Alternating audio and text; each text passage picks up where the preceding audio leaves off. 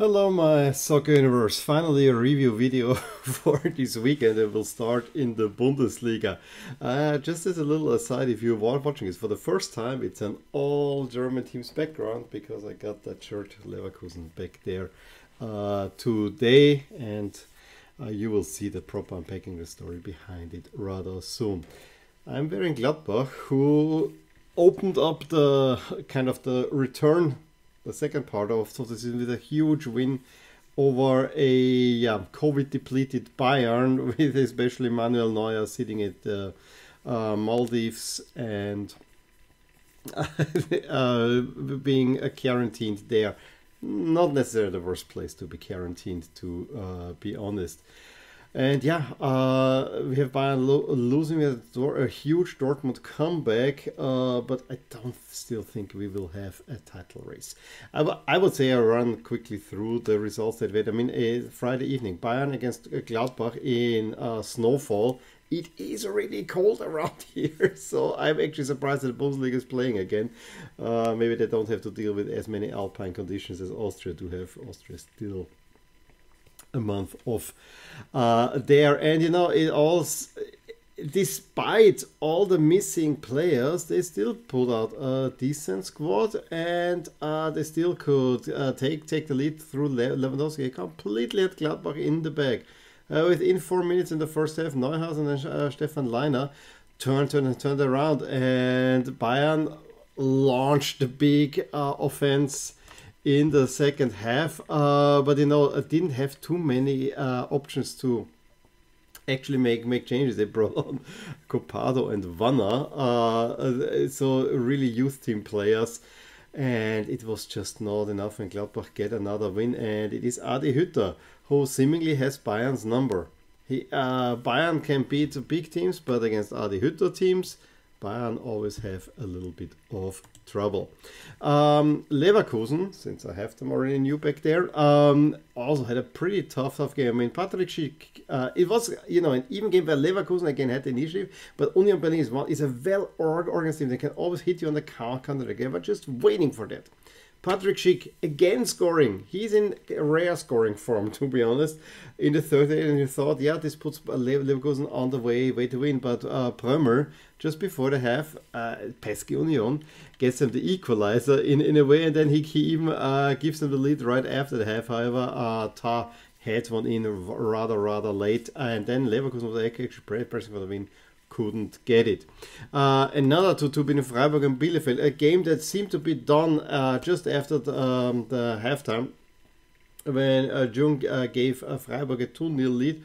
However, Okugawa pulls one back for Bielefeld, and they then deservedly get an equalizer through Lasme. A pretty big point for Bielefeld. For Freiburg, they have been in third place, maybe a little bit. I don't want to say the wheels are coming off because it's just one result, but it was not what they expected in many ways. Hoffenheim get a big win over Augsburg. Now they're up in third spot. It was a big win for them. And Leipzig, an early red card to Mainz, and the penalty resulting out of that kind of late in the groundwork for a 4-1 win over Mainz. Remember, not too long ago, whenever Leipzig played Mainz, they completely rolled over them. Mainz now a little bit better, but with 10 men down, was a hard task. I actually really made an effort to watch Frankfurt against Dortmund, and I was disappointed in the end because I wanted Frankfurt to win, but it was not a disappointing game. It was actually quite entertaining, with Dortmund starting bright. However, with the first chance, more or less, it was a costly free kick that Boré takes, and then the Stuttgart goalkeeper, former Stuttgart goalkeeper, and now his name escapes me, kind of is also caught out and puts it into his own net. And from that moment on, Frankfurt was a better team than Boré. Also, it was a nice attack that you seemingly Reus had cleared, but in an attacking error, ball falls to Boré, puts it in, 2-0 Frankfurt. And then they backed that up. They were then the better team. Dortmund was nowhere to be seen. They looked horrible. Their both goals defensively shambolic as usual. And then after the half, I think it was Lindström who had a huge chance to make it 3-0. They definitely had the chance to make it 3-0. didn't do it. And then suddenly Torgan Hazard, who just he had not just he was on there. Torgan Hazard makes it a little bit out of nowhere, 2-1.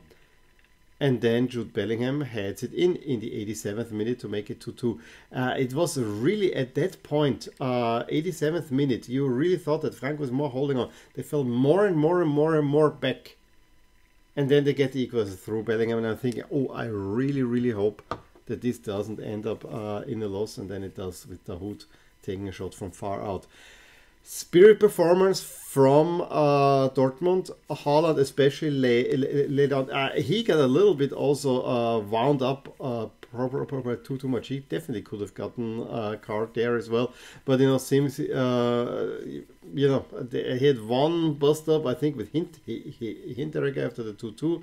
Then later on the sideline with Borré, could have well gone the other direction. They had to get the second yellow. I think just his name saved him there a little bit.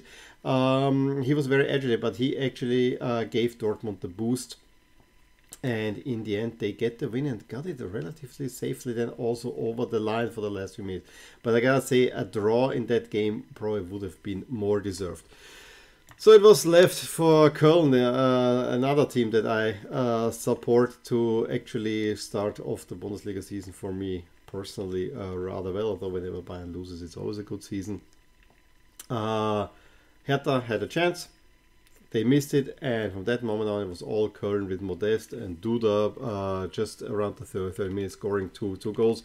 Darida pulls one back in the 57 at a time where Köln had completely dominated, probably should have been up by even more goals.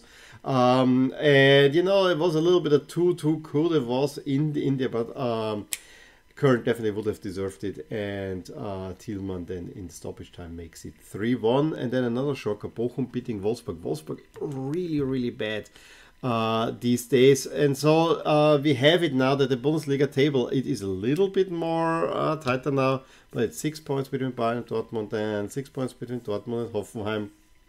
It was really actually surprising, because as soon as Bayern lost, you thought that Dortmund will lose too.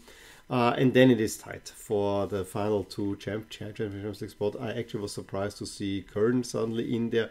But I would say that Leipzig with just 5 points back, it's not out of it.